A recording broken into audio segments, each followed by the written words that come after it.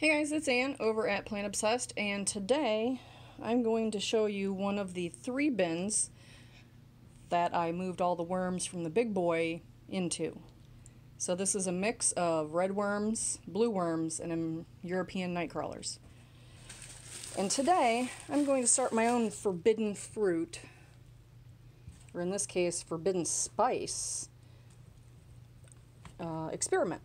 So what I'm going to do here is I've been making extracts from my mints, and I have probably about a half a cup to 3/4 of a cup of mint stems and leftover leaves. They're fresh, they have not been frozen, and I'm going to put them in with the worms and see if they eat them or avoid them or run amok and try and escape the bin.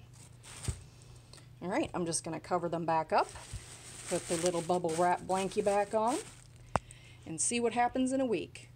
Alright guys, thanks for hanging out with me and my worms, and everybody have a good day.